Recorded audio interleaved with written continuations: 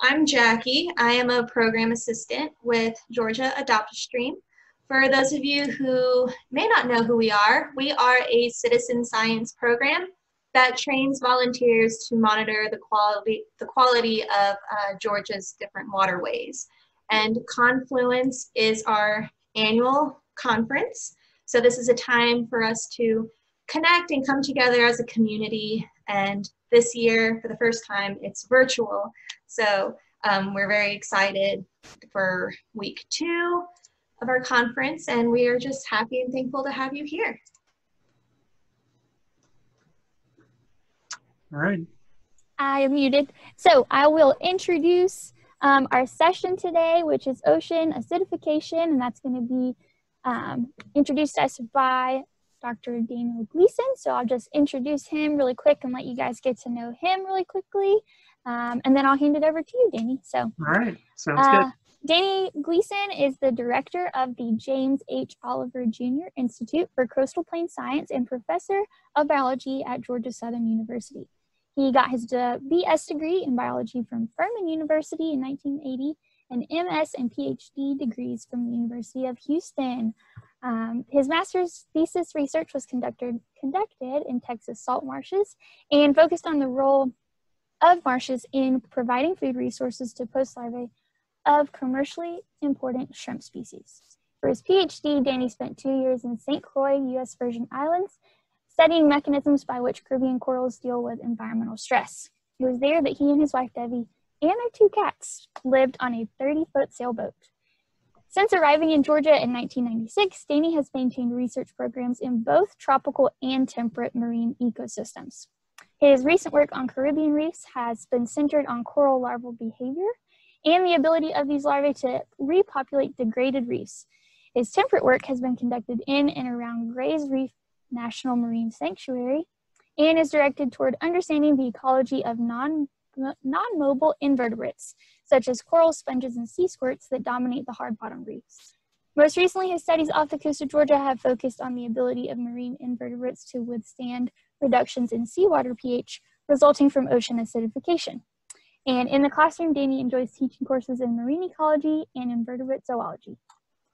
So without further ado, turn it over to you, Danny. All right, well, thank you. Okay, so I'm going to, I appreciate everyone showing up today, and what I'm going to do is, well, welcome from Statesboro, Georgia, and I'm going to share my screen here. All right, let's see. All right, so so today I'm going to give you an overview of ocean acidification and some of the impacts that ocean acidification has on organisms in the ocean. You'll see I've got a nice coral reef in the background there for you to see. They don't really look like that much anymore, but this picture was taken quite a long time ago. But I'd first like to start out just telling you a few things that I will not do today. So this is what I will not do. The first thing that I will not do is I will not promote a political agenda today. I just want people to be aware of that. Sometimes when you talk about global climate change issues, it starts getting a little bit into politics, but as scientists, we take the data and we evaluate data and we reach the best possible conclusions that we can reach. We really don't care what the political sentiment or the public sentiment is on a particular issue. We are mainly interested in where the data is pointing. The second thing that I will not do today is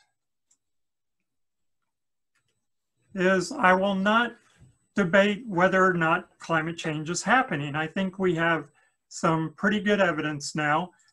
We've been taking temperature data for quite some time, and you can see over here in the chart over on the right, you've got temperatures going all the way back from the 1800s up to the present. And what you can see is that from about 1900 up to the present, we've had about almost a 2-degree Fahrenheit change in temperature. And so it's been very well documented that temperatures are increasing on the Earth. So that's not really something we need to debate today. The other thing that I will not debate is whether or not humans are contributing to the problem.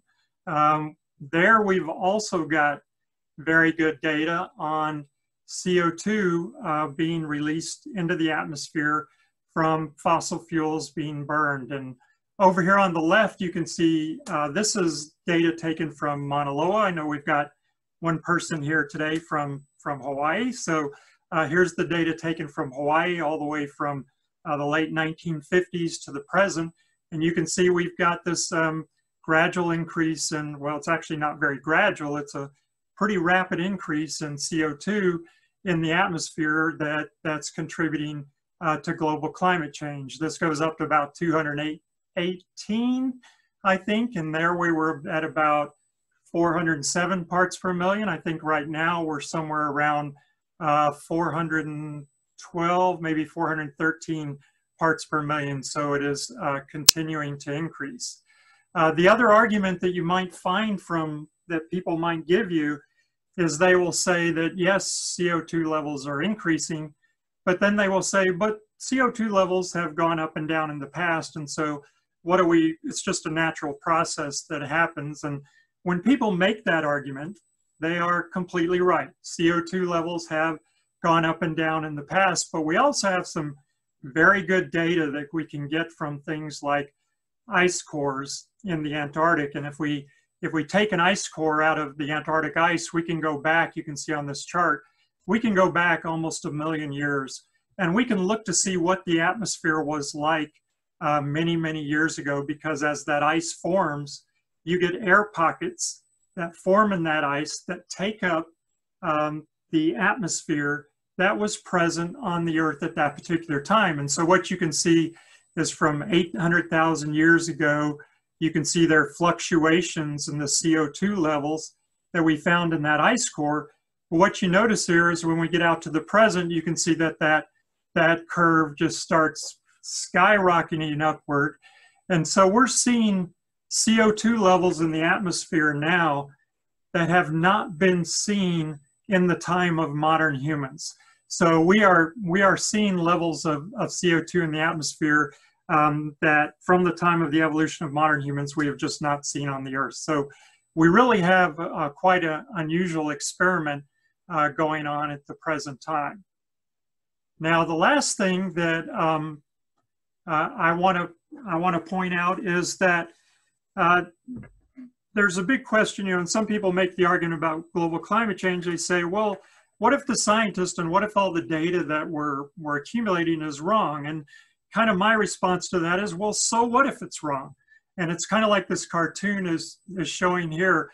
What if it's a big hoax and we create a better world for nothing? And that's kind of the way I feel about this. A lot of the issues that we're talking about and a lot of the changes that we're asking people to make to clean up the Earth are only going to improve the environment and are only going to improve human health.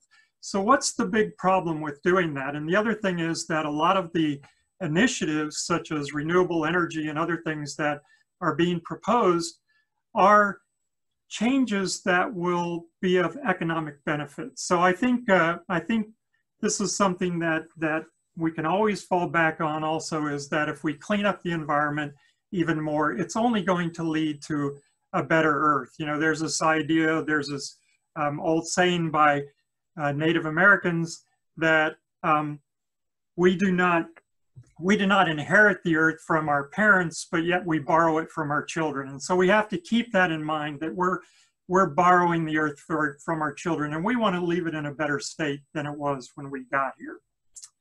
All right, so those are the things that I'm not gonna do today.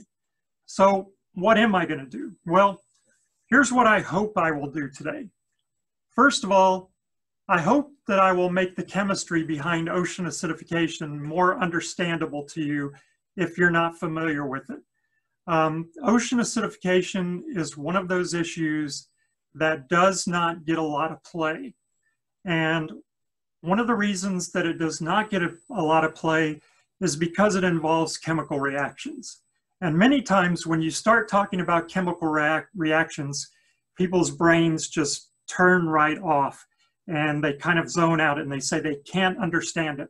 But I think what I'm going to try to do today is I'm going to try to make the chemistry basic enough that that you can explain ocean acidification to someone else. And that's what I hope you'll do when you leave here. I hope you'll go out and tell people about this, because this is a major issue. This is really the other side of the global warming issue, and something that we really need to make the public aware of. Secondly, I would like to make you aware of some of the impacts on marine organisms and ecosystems. So as the oceans, as the pH of the oceans start to reduce, as they get more acidic, what impacts is that having on organisms, and what types of organisms? And the last thing I'd like to do is I'd like to provide some recommendations on what we can all do to decrease ocean acidification. So what can we do to help this particular situation? All right, so let's start with this first one. Let's take a look at the chemistry. And when we start talking about ocean acidification chemistry, it's all got to start with the carbon cycle, because under all conditions, there is CO2 that is in the atmosphere. And that CO2 is going to go several places. In one instance, that CO2 is going to diffuse into the oceans. So the oceans are going to take up CO2, and the CO2 in the atmosphere is going to equilibrate with the CO2 in the oceans. Now, when that CO2 goes into the oceans, some of that CO2 is going to be taken up by the process of photosynthesis by phytoplankton and other organisms that are in the ocean. So they're going to incorporate that carbon that's in that CO2 into their bodies, and so they're going to sequester that CO2. CO2 will also be taken up via photosynthesis into the biomass on the land. So you will have CO2 taken out of the atmosphere that will go into plants and other photosynthetic organisms that are on land. And then these organisms are also going to release CO2. So there's going to be respiration. So these organisms are going to respire, and they're going to release CO2 into the atmosphere. Some of these organisms are going to die, and they're going to start decomposing. And that process of decomposition is also going to release CO2 into the atmosphere. And everything that we're looking at over here is not a problem. This is the normal carbon dioxide cycle. So taken up by organisms, then released by organisms. And if that was all that was going on, we would be in good shape right now. But you'll notice there's this other component down here. And that's the CO2 that is in the lithosphere, that's trapped in the earth, deep in the earth, and trapped in rocks in the earth. And that's ancient CO2 that might have been incorporated into organisms and other things on the earth that then eventually got incorporated into the rocks of the earth. And that CO2, when we pull that coal and oil out of the earth and we burn it, we then release CO2 into the atmosphere. So we're taking CO2 that is buried deep in the earth, and then we're releasing that CO2 into the atmosphere. So we're taking CO2 that was bound up and was not contributing to atmospheric CO2 in any way, shape, or form. And now we're releasing it into the atmosphere, and we're adding to the CO2 that is in the atmosphere. So that's the problem in terms of the carbon cycle that we're dealing with right now, is this human component. All right, so kind of in a nutshell, what's happening here is that the oceans are a carbon sink. So the CO2 that's in the atmosphere is going to equilibrate and diffuse into the ocean. So there's going to be an equilibration point for the CO2 in the atmosphere and the CO2 in the oceans. The oceans, as you all know, cover a very large percentage of the Earth's surface. So it covers 70% of the Earth's surface. And so if we look at how much CO2 has been taken up by the oceans over the last 200 years, we find that approximately 30% of the CO2 that has been released into the atmosphere by human activity has been absorbed by the oceans over the last 200 years. Now, decades ago, we thought this was a great thing, because what the oceans have done for us is they have moderated the climate of the planet. By the oceans absorbing all this excess CO2 that has been emitted due to burning of fossil fuels, it has kept the Earth from warming up faster than it would have if this had just been a planet without any water on it, if it had just strictly had land mass. All right, so the oceans have done a great thing for us in terms of moderating the climate. The problem down the road was that we started noticing that those emissions and the absorption of CO2 by the oceans was now causing the pH of the oceans to change. It was causing them to become more acidic.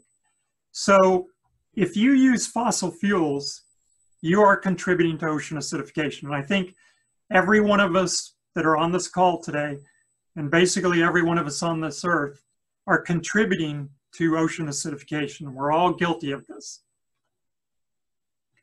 All right, so to understand ocean acidification and to understand what happens when oceans absorb carbon dioxide, we have to understand a little bit about the pH scale.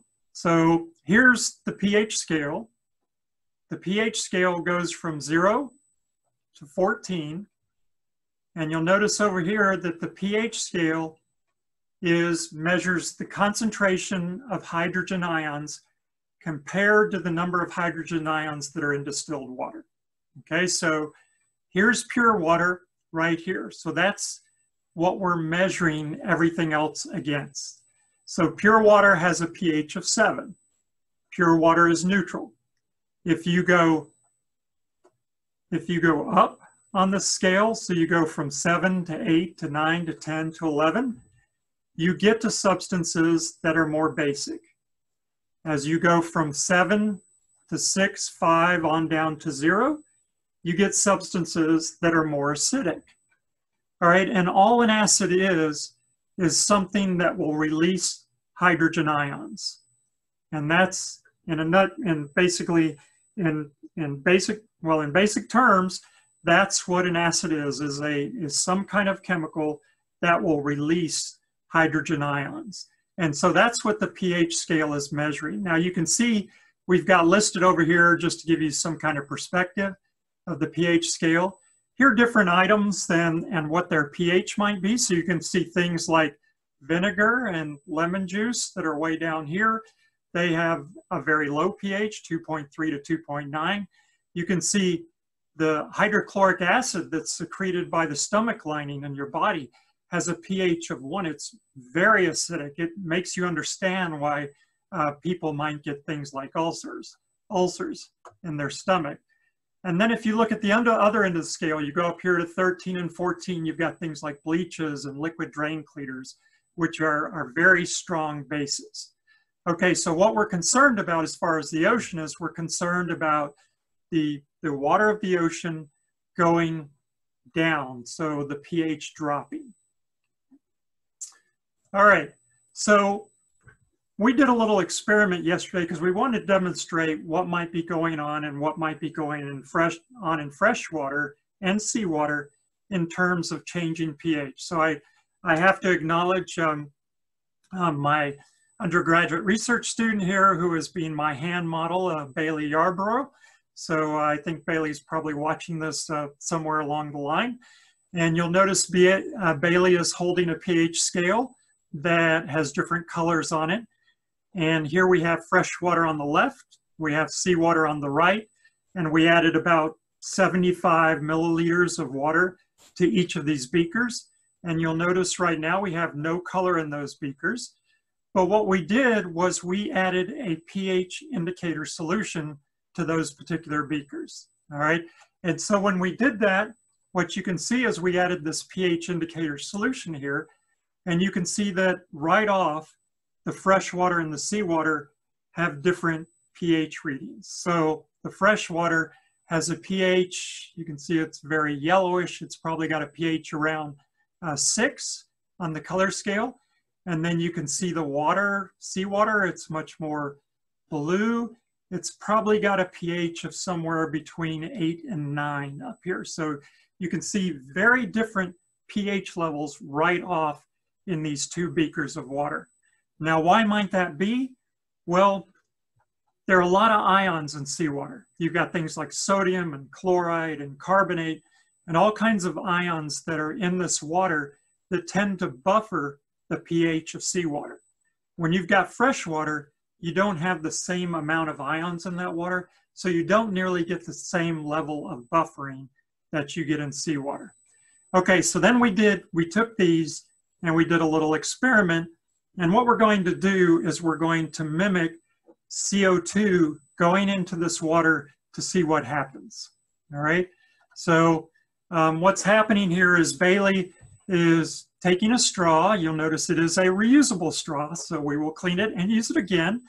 And what Bailey's going to do is she's going to blow into this beaker of water for about 10 seconds, and we're going to look in to see what happens to the pH. Now, some of you may have figured out right off, why are we blowing into these beakers? Well, the reason that we're blowing into these beakers is because when you breathe out, you release CO2. So we're basically mimicking CO2 being dissolved into this beaker of water. So let's see what happens.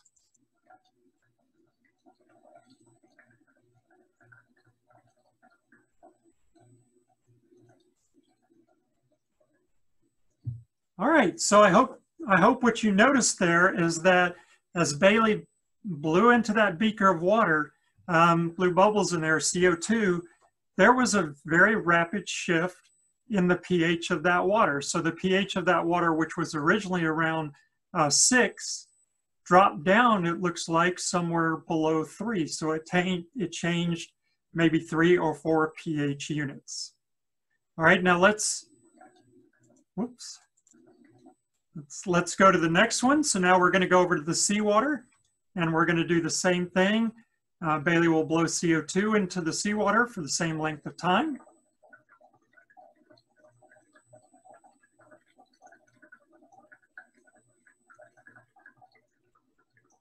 All right, so approximately 10 seconds, and I hope what you saw in this particular case is that the color of that water did not really change very much. All right, so let's take a look at these again. This is where we started out. So we had our fresh water, which was at about a pH of 6. We had a seawater, which was at about a pH of maybe 8 to 9. And then Bailey blew CO2 into those both of those beakers of water, and here's what we ended up with. And you can see the fresh water ended up with a pH of about 2 to 3, and the seawater ended up with a pH that was much closer to 8. So the fresh water changed by about 3.5 to 4 pH units, whereas the seawater only changed maybe by about 0.5 a pH unit. So what this shows you is that seawater has much better buffering capacity in terms of taking up acid than does fresh water. This has also been a real benefit of the oceans. Not only have they been able to moderate a lot of that climate, a lot of that temperature change, but they've also been able to take up a lot of CO2 and keep buffering and keep that seawater from changing extensively in its pH. But if you keep adding CO2 to that seawater, eventually a change has got to happen. And so let's look at what that change is. Okay, here's the one for anybody who doesn't like chemistry and wants to zone out right now. Here's your chance. But for the rest of you, you're going to be able to leave here and explain what's going on with ocean acidification. All right, so let's start out up here on the upper left. So here we have atmospheric carbon dioxide. So that carbon dioxide in the atmosphere is going to dissolve it's going to diffuse into the seawater. All right, so it dissolves into the seawater, so then you have carbon dioxide in the seawater.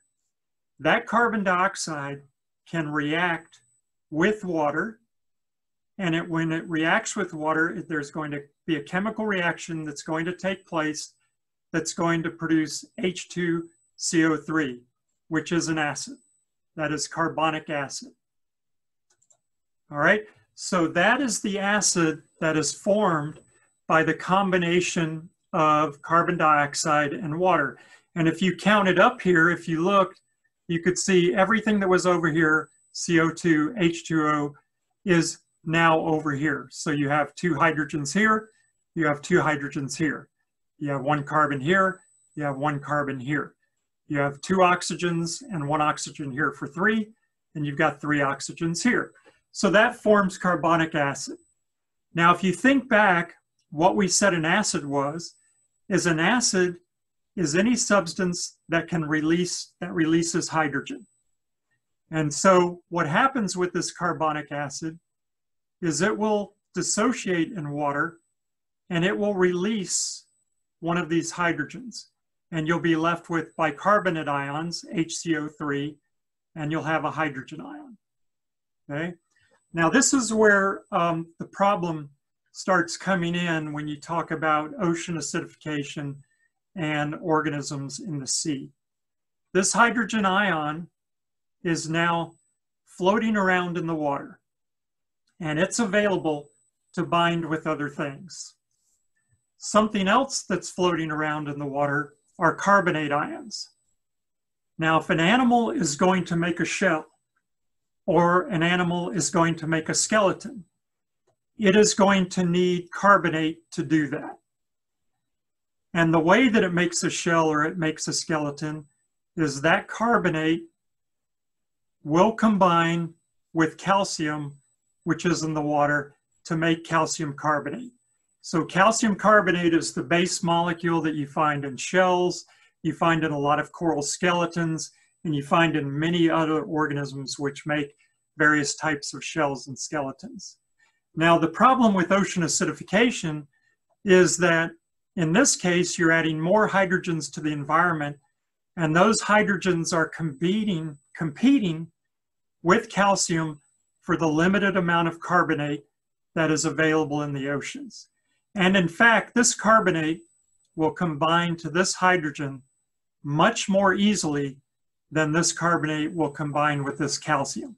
So what happens is this carbonate combines with this hydrogen, and you're left with a bicarbonate ion, and that bicarbonate is no longer available to things like snails and corals and oysters and other organisms that need carbonate to build a shell or build a skeleton.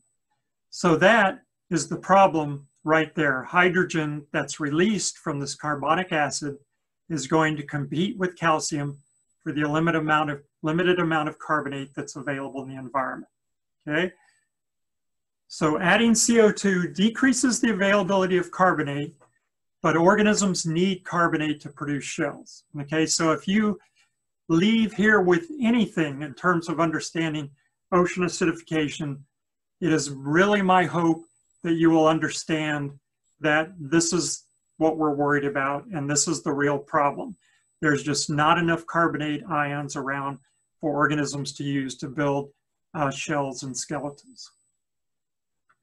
All right, so that takes us back to the pH scale, and I just want to give you an idea of what we're talking about when we talk about ocean acidification. What kind of changes in pH are we talking about? Well, if you look up here, here's seawater. The pH of seawater right now worldwide on average is about 8.1. Just a decade or so ago, the average oceanic pH was 8.2.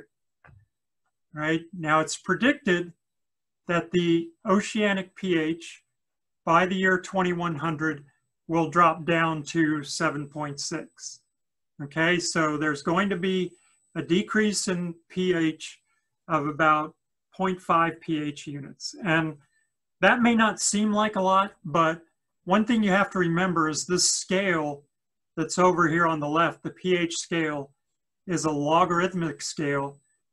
So that means for every 1 unit change in pH, that's a 10-fold change in the number of hydrogen ions. So it's a really, really big change. So changing from 8.1 to 7.6 is a very significant change in the pH of ocean water. Now, something else that I also want you to notice is that when we talk about ocean acidification, in some ways, it's a little bit misnamed. because you'll notice here we're still in the 7 range. So it's really, the water's still neutral, all right? So when we talk about ocean acidification, what we're talking about is we're just talking about the pH decreasing. So we're going towards the acid end of the spectrum. Okay, so let's then take a look at what organisms might be impacted by ocean acidification. Why are we worried about this? All right, well, some of the organisms that are going to be impacted are pretty obvious. One of the ones that's always brought up are these guys, okay? This is a coral reef. This is a coral reef in Australia on the Great Barrier Reef, and you can see all of these organisms out here. All of them are reef-building corals. All of them have skeletons made out of calcium carbonate. And experiments have shown that these corals, many species of corals, are impacted by reductions in pH such that they can't grow at the same rate that they were able to in the past. And some of them may even start dissolving. All right, now the fact that you have impacts on corals is not only a problem for corals, but it's a problem for other organisms that use those coral reefs for some purpose. And this could include very charismatic organisms that we all think about, things like sea turtles. It can include things like Nemo, you know, your anemone fish that you can see here. These organisms use the reef as habitat, so they use it for the complexity of the reef, they use it for food, and so if this reef degrades, it has an impact on many other organisms. There are a lot of other organisms that are not so charismatic, things like this nudibranch, which is basically a snail with no shell. It's a smaller organism, but this organism is dependent on the reef to exist. Things like this giant clam. So you can see the clam right here. This is the inside of the clam, and then you can see the shell on the outside. This clam lives within the reef system, and so it's dependent on it for its livelihood. We have the same kind of thing that happens off the coast of Georgia, and as was brought up in the introduction, I do a lot of work out at Gray's Reef National Marine Sanctuary, and one of the things that we notice at Gray's Reef National Marine Sanctuary, which is about 17 miles off the coast of Georgia, is that we have these, most of the bottom out there is sandy, but then we have these areas where you have these rocky outcrops, rocks stick out at the bottom. And what we find is that if those rocks are heavily covered by invertebrates, then we have very good fish populations. Things like these black sea bass that you see here thrive in areas where you've got good invertebrate populations. Well, one thing we know is a lot of these invertebrates out here, things like these sponges and these sea squirts and various bryozoans and hydroids, they are potentially affected by decreases in pH. So if you have declines in these invertebrates out on these reefs, it also may impact the fish populations that you have out there. All right, so some of the organisms that I've been bringing up here, things like the coral reefs and the invertebrates that are on temperate reefs that you see here, these are known as foundation species. And this was a term that was coined back in 1972 by an ecologist, Paul Dayton. And what foundation species are is they are species that have a much greater impact on the composition of a community than would be expected based on their abundance. So they may be on fairly low abundance, but relative to their abundance, they have a great impact on what organisms are able to exist there and what the composition of that community is like. So if we start impacting these foundation species, such as we have done in a lot of these systems through things like ocean warming and ocean acidification, it can have cascading effects on the organisms that depend on these areas. Just to give you an example, here's a nice coral reef, and I mentioned this earlier when I put the original slide up there, the title slide. I said the reefs don't really look like this anymore. So here's a picture of a reef in Central America. This is in Belize, and the mid 1980s. And here's the same, whoops, wrong slide.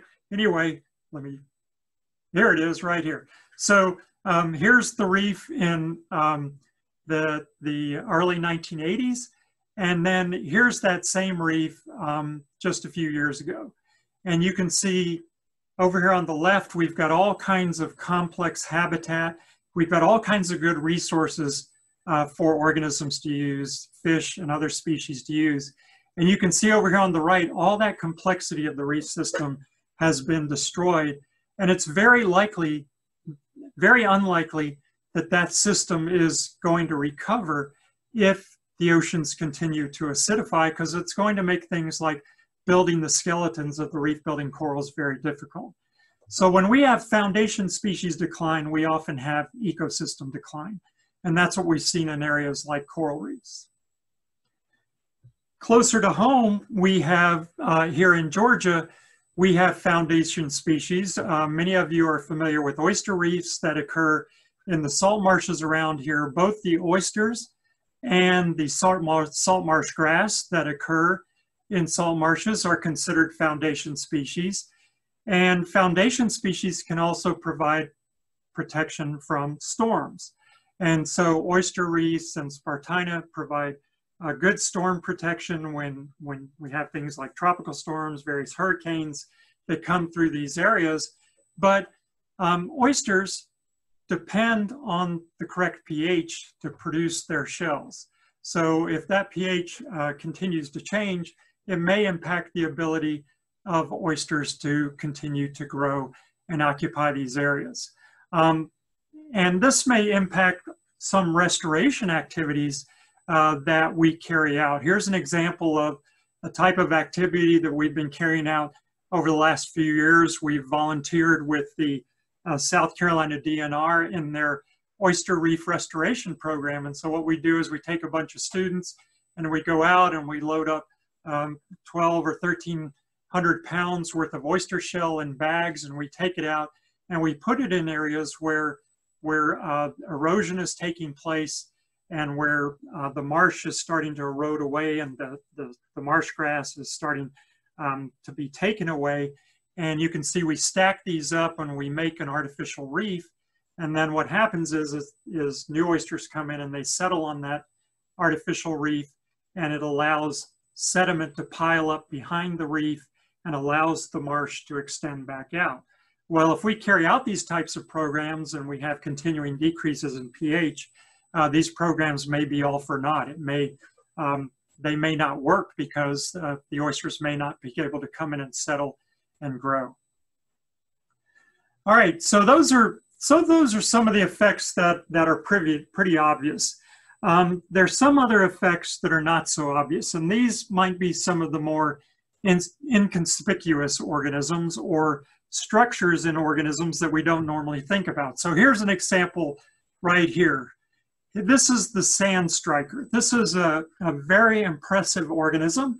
You can see it over here on the right, pulled out of the sand.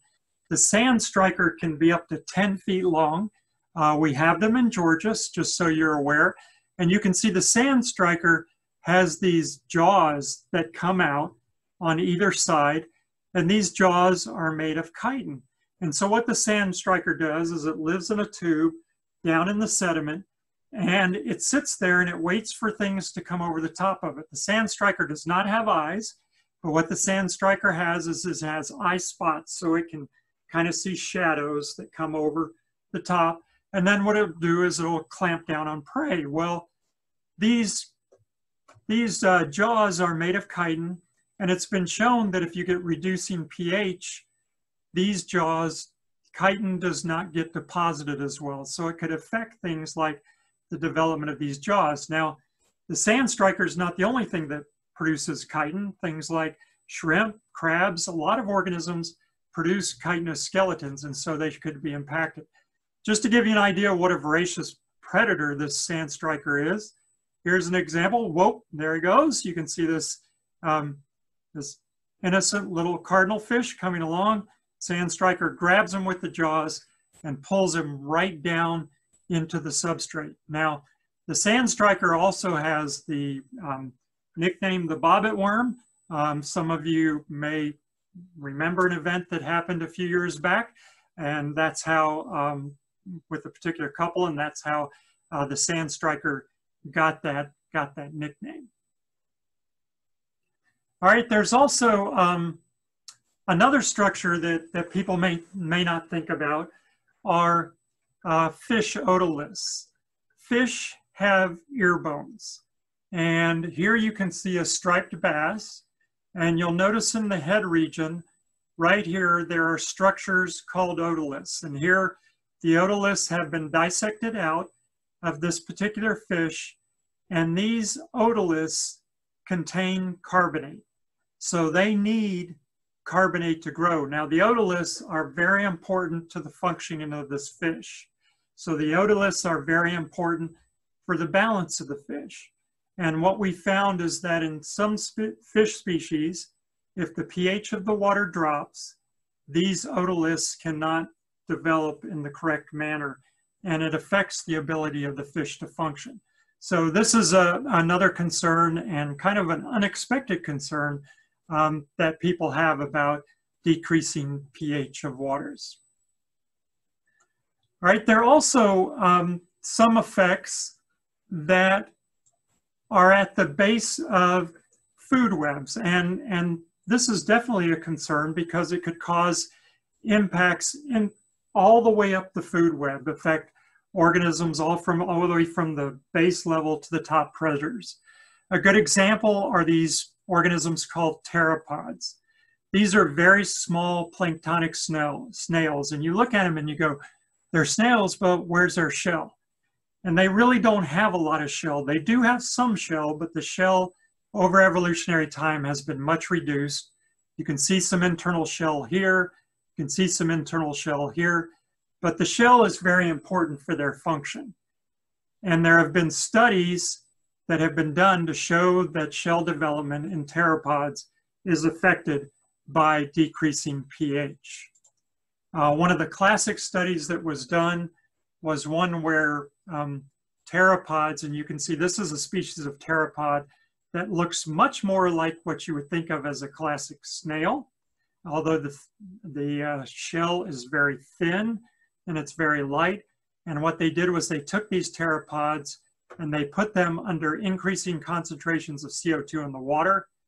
As the CO2 increased, the pH decreased.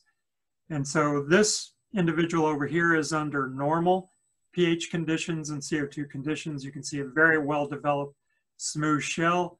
You start increasing the CO2 and decreasing the pH, you can see you start getting striations in the shell and some pits in there. And if you decrease the pH enough, what you notice is that the shell really becomes malformed. You can see the edge here is very ragged, all kinds of pits in the shell. And so this individual probably will not survive.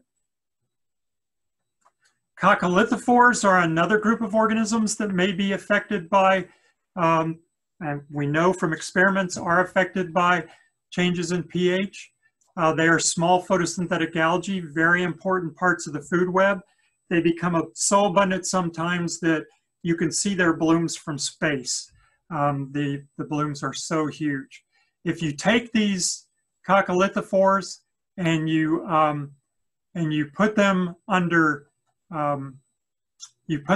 different concentrations of CO2, so you change the pH, what you'll notice is that this particular photosynthetic algae requires calcium carbonate plates, produces calcium carbonate plates that actually make the structure of the algae. If these plates do not form correctly, or they're not positioned correctly, then the algae cannot survive. And so what you see here as you increase the concentration of CO2 in the water, basically decrease the pH, you can see that those plates get malformed and then they can't group together correctly. All right, and finally, I just want to say there are direct economic costs now. We've seen this in Pacific oyster farming. There's a group out there, Cutty Hunk Shellfish Farms. For years, they've been raising oyster larvae for culture. And in 2007, they started noticing that their larvae they were having much higher larval mortality. And this is a shellfish industry that's more than 2 billion a year, and they've had really decreased production. And in the future, it's estimated that the cost of the world economy by the year 2100 may be as much as 1 trillion or more per year in terms of productivity, in terms of all kinds of issues related to aquaculture and food. All right, so that's ocean acidification, and that's what it is. And I'm just going to finish up with a few minutes here to talk about what can we do. All right, those are all the problems that are being caused by ocean acidification. How can we change the needle? How can we move the needle in another direction? Well, the first thing I'd like to say is that please, I'd ask all of you to please have confidence that scientists are not promoting a self-serving agenda. There seems to be a real atmosphere out there that people think there's a group of people that are promoting that scientists are really in this whole global climate change scenario to get rich. And I can vouch for it. I know no one who's studying questions related to global climate change who is becoming extremely wealthy. Most of the people are out there just trying to do the best job they can do and trying to get as much information they can so we can manage this in the future. Please also realize that scientists appear wishy-washy. If you're trained as a scientist, you know this. We're always taught that there's another explanation. So if we get the question, is it without a doubt that the Earth is warming up? We will say, yes, all of the best evidence that we have to date indicates that the Earth is warming up, which someone who is in the news field might consider to be a little wishy-washy. Well, you didn't say definitely, all right? And we don't normally do that because we always think there may be another hypothesis that could be addressed. But trust me, scientists that are out there firmly think that the evidence for global warming and ocean acidification is very, very strong. All right, what can we do? Well, we know we can lower our CO2 emissions now. I think all of us realize we have an impact. So what we can do is reduce our ecological footprint. You guys know what a lot of those things are. You can consolidate trips. You can turn lights off. There are all kinds of things that you can do to reduce your ecological footprint. One thing that I think would be a great thing for all of us to do if you haven't done it already, there are ecological footprint calculators. There's one out there called Footprint Calculator. And here you can see the website for that. It's just footprintcalculator.org. And if you go there, you can put in how big your house is, how much you drive, what kind of mileage your car gets, and it will tell you if everybody lives like you live, how many Earths are we going to need to support you. And so please go out and do that and see where you fit, and it'll give you ways that you can actually cut back. All right, now one way that we don't think about often that we may be able to cut back on our ecological footprint is we can change our diet. What this particular graph is showing right here is it's showing on the other side of this dashed line, you've got plant-based diets, and over on the right side, you've got animal-based diets. You can see, we see how much use there is in terms of land use, freshwater consumption, and emission of CO2 in terms of land use change and agricultural production. And by far, the greatest impact in terms of diet items is eating beef. So if you eat a lot of beef, you're having probably the greatest possible impact you can have on the planet relative to any other food source that you could eat. So if you want to change your diet, if you want to have an impact on global climate change, probably one of the first things you could do is try to eat more plant-based diets, or even cut down to eating more fish or eating more poultry, because they have a much lower impact. All right, the other thing that we can do is reduce land-based contributions. So reducing the inputs of nutrients and organic carbon. If you are fertilizing your lawns, I know people love beautiful lawns, but Lawns just do extensive damage to the environment. If you can replace a lot of your grass with shrubbery that may be drought tolerant, more resistant, please do that. Stop using fertilizers on your lawns because those will wash off during rain, and then they will end up going into rivers, and eventually all those things end up in the ocean.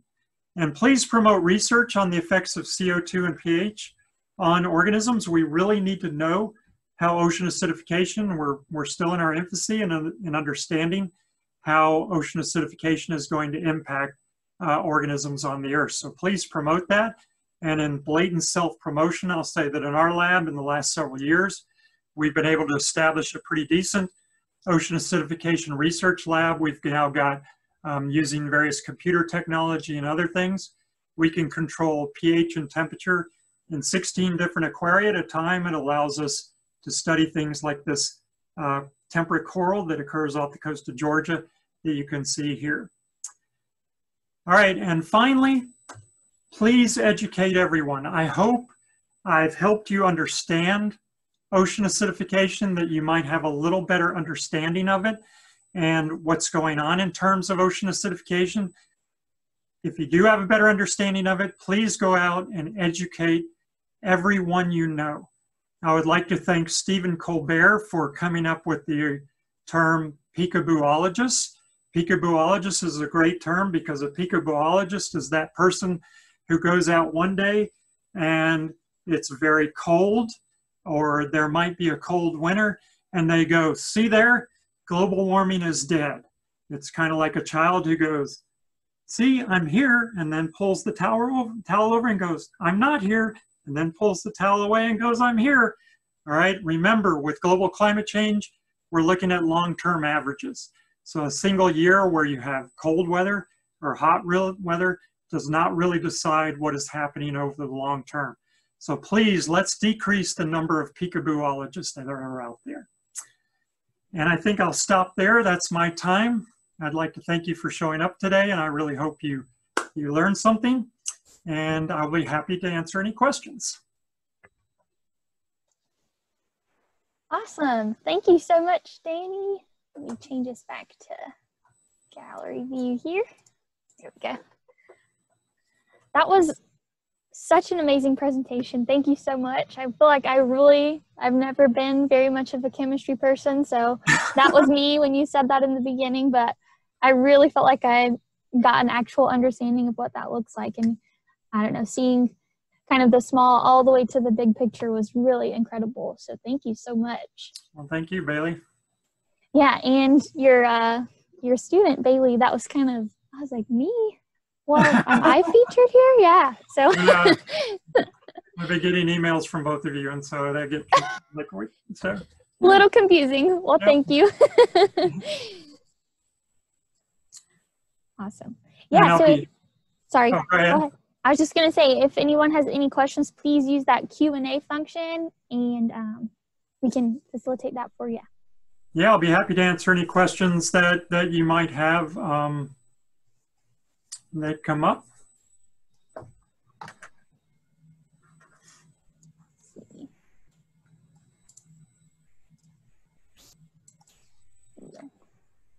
Apparently Jackie Miller is correct. I had very clear explanations and nobody has.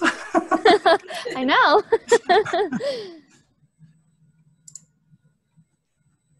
Ooh, okay, we have a question. Okay. Came in from Christina, and she wants to know, does ocean acidification affect different oceans at a different rate? Christina, that is a very good question because it's a very complex question because we make the statement that the current oceanic pH is 8.1. We make that statement, and that is the average across the entire Earth. If you go to different locations, you will very much find that there are different pH levels in different places. The coast of Georgia is a very good example of that because we have so much productivity in our salt marshes, and we have so much organic material and other things that get pushed offshore we will get very low pH water that occurs off our coast. If you, and there's a monitoring system that's being conducted by Scott Noakes, who's at University of Georgia. Offshore, what you can find is that off the coast of Georgia, pH will vary in the summer from about 7.9 pH, and then in the winter will go to about 8.1. So we have seasonal fluctuations in pH. So really the whole story is much more complex than what I laid out here. So that's really a good question, but that allows us to have a lot of organisms which are being exposed to low pH at certain times of the year or in certain locations that we can study to see how they've adapted to it. Awesome. Thank you. And great question, Christina. We do have a question from Brittany. She wants to know, is this problem relational to acidification in natural streams? All right, that's another excellent question. And there are streams vary a lot in their pH. As you may know, Brittany, things like blackwater rivers are very low pH systems. And you can look in some of these freshwater systems, and if you pull organisms out of them, you might notice that if you have things like snails in those systems, if they come from a low pH system, that their shell may be much thinner and more fragile than if they come from another system. So it really varies on the system that you're looking at, the organisms that are native to that particular system, and how they've been able to evolve to deal with the differences in pH that occur. There are mechanisms that organisms can use to change the pH in their fluids that will allow them to better produce calcium carbonate. And so those are some of the adaptations that we see in some of the freshwater organisms and some of the marine organisms. But yes, there can be similar impacts in freshwater systems. All right, so where does the carbonate come from initially? Yeah, and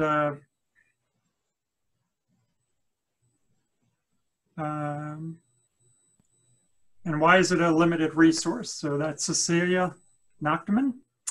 And a lot of the ions and other things that end up in the oceans have come from the landmass, is where that carbonate comes from. I'm afraid that why it's limiting, I'm afraid I don't know the answer to that. So I'm gonna have to, does anybody else know the answer to that? That's one I will have to look up when I get off this call. Thank you. It's always a good talk when you get a question that you can't answer. That's true. We're all learning something. All right. Are there any further questions? Oh. Gardina says, I think it has to do with the parent rocks, but I'm not positive. No clue. Maybe we'll have to check into it after the session. Maybe Danny, we will have to do that. You can let us know what you find. Mm-hmm. Awesome. Okay. Well, if you have any questions in the meantime, feel free to put them in the chat. I'll just kind of start with our closing remarks, but we can always answer more questions as well. Let's see.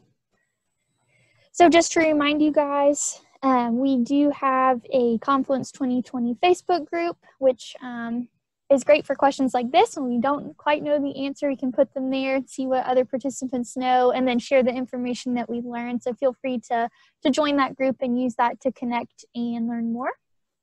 And you can like our Instagram and Facebook pages to keep up with us. And there are lots of more sessions coming up as a part of Confluence this year. They go through the whole month of August, so check out our conference schedule and register for some more to learn more. And then this session, along with all of our others, are going to be recorded and posted to our YouTube channel online, and links will be available on our resources and recording pages for you to view at a later time. And Jackie, Jackie just put all those links in the chat, sorry. Being And I just like to say there's a great comment by Christine McKay that says it's in the chat room that says it's also important for the public to know we are still learning and don't know everything, and that is true. That is a very important point, that we are learning constantly. But that's what makes life so exciting, is that there are all these new questions to address. Absolutely. Absolutely. We also have our silent auction going on for the rest of the month of August. So if you haven't already, you can follow the link in the chat or find the link to the silent auction on our website. There are tons of items up for bid right now. We have tickets to the aquarium, the zoo, we have mountain cabin getaways and packages to wineries. So lots of options for everybody. And then at the end of this webinar, you're going to be redirected to a post-session survey. It's just a brief 5-question survey. If you have some time, we'd appreciate your feedback. And if you have any questions about Adopt-A-Stream or want to get involved, feel free to send us an email, and that is also in the chat. But yeah, I don't see any other last questions. So thank you, everybody, and thank you, Danny, that was really a great talk. I really enjoyed it and learned a lot. So thank you for inviting me. Yes, thanks for joining us, and everyone have a great evening. All right, thank you.